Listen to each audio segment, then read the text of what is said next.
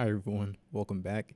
If you're new here, my name is Micah, and this channel is dedicated to learning, teaching, and discussing everything about cybersecurity. So today we're back in LetsDefend.io, and we are investigating a suspicious Certutil.exe usage on a host. And here in the event details, we are giving a bit of information about the alert. We see the IP address, we see the host name, we have the related binary, which is the Certutil.exe. We have the path, the command line, and what was ran. And then we see the trigger reason. So this F parameter with the Certutil is the reason why this alert triggered. So let's do a bit of Googling and see exactly what's going on here. So I'm just going to search the web for that specific command. And we have a bleeping computer article here that says that Certutil.exe could allow attackers to download malware while bypassing AV. And that's a lot right there. So we see actually the exact command output that was used on LetsDefend. So as already discussed, you can download a file using Certutil.exe by using the following command. So this will download the file in its original form and save it to the computer. And the problem with this method is that network security devices can detect the file as malicious and block it. So it has some other mitigation strategies based on encoding and stuff like that, but we're not too worried about that because we have a plain text command line that we're looking at. So let's actually go to Microsoft and try to look at the docs and see exactly, or try to get more information on the commands being ran here.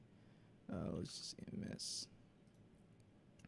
So Microsoft Docs, let's Control F and URL cache. So this URL cache parameter is used to display or delete URL cache entries. And that F parameter forces fetching a specific URL and updates the cache. And let's see, it has the split here, but there's no information on it. But basically, we already know what's happening. The user, attacker, whoever is using the Certutil URL cache command to download a remote file. And that's pretty much all we need to know for right now. So in this instance, the attacker used Certutil to pull down this nmap.zip from nmap.org. And if you're not familiar with nmap, we can look it up. Nmap is a network scanner created by Gordon Lyon. An nmap is used to discover hosts and services on a computer network by sending packets and analyzing the responses. So this type of native Windows executable being used for malicious purposes is called living off the land. And we can go and look that up as well. You know, I love Googling things. And this LOL BAS project.github repo has a list of Windows executables that are used for malicious purposes, and it will show you the exact purpose and the function of these binaries. So we see like Certutil, you can download, you can encode, you can decode. It has a bunch of other stuff too, like find string. You can find credentials, which we'll see in a second. You can use it to download things, which I didn't know. And there's a lot of just good information here. And I'll link this in my description. And we see this action was allowed. So we should see some scanning activity from this host. So let's go ahead and look up this host name, Eric Prod.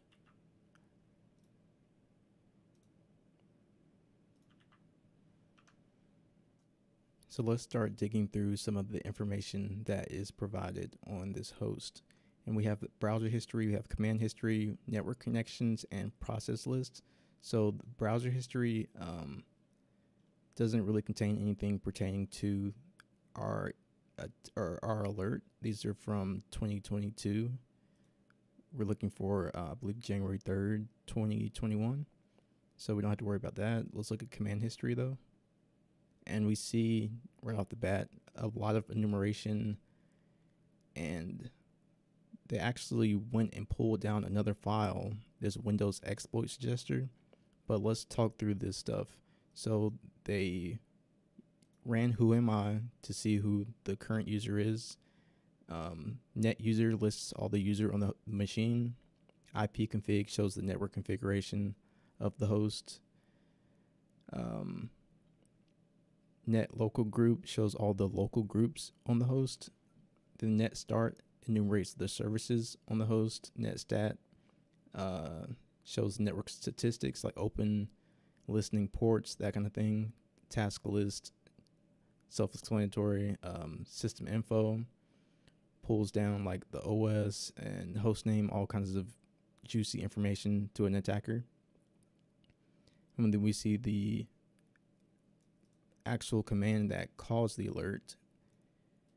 And then again, the exploit suggester, it looks like they are trying to find some exploits to run against this machine.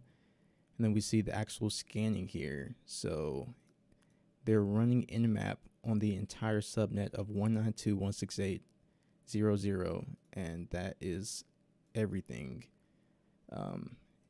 If you know CIDR notation, then you realize that this is just scanning the entirety of this subnet, which is pretty crazy.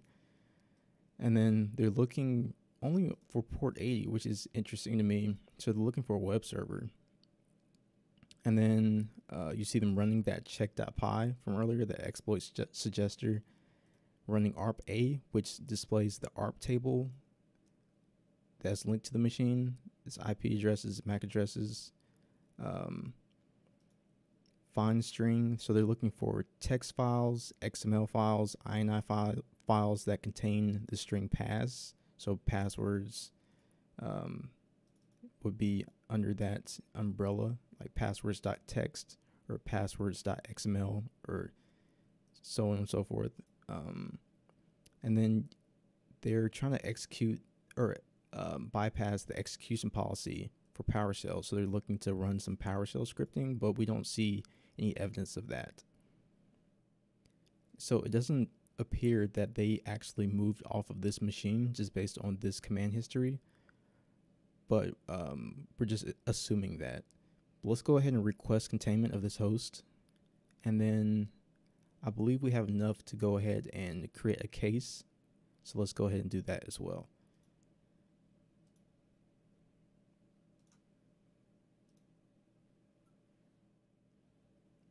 So hit start playbook, and then we already discussed living off the LAN binaries. And then it says to identify the binary. So we know that it's Certutil.exe. Oh, it's actually the same website from earlier in school at LOLBAS. Oh.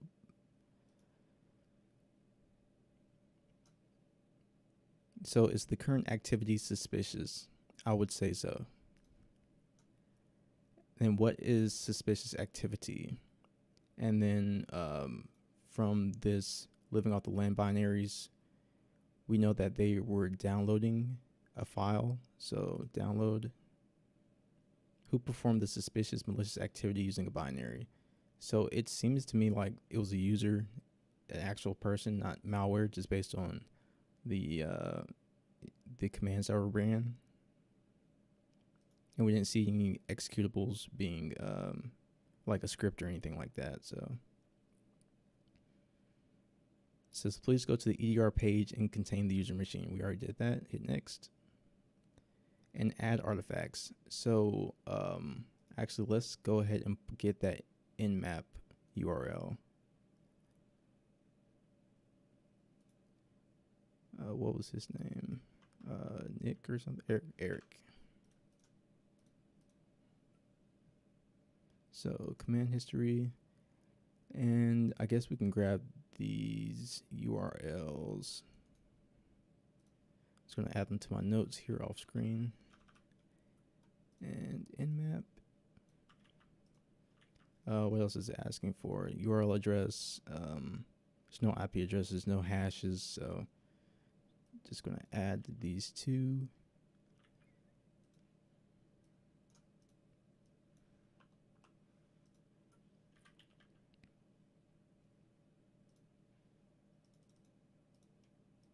And then the exploit suggester here as well. Exploit suggester.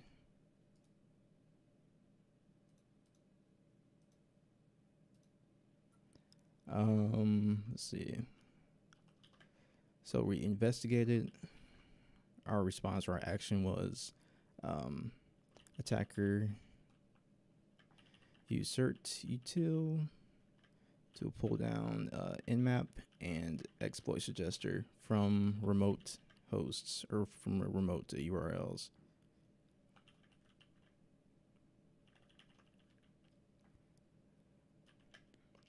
Then used Nmap to scan the entire subnet.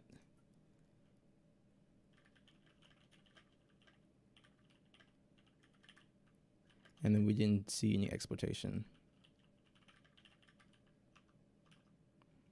And we're going to hand this off to IR or our L2s, I guess. L2 review.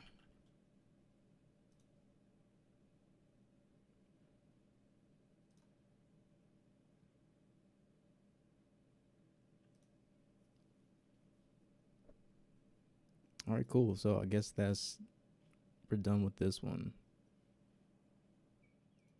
Okay, cool. So let's see how we did. We can close the alert.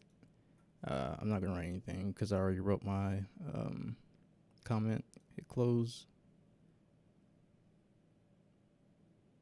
And all of the answers were correct. Awesome.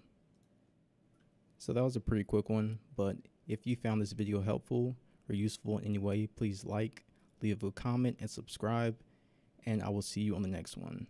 God bless.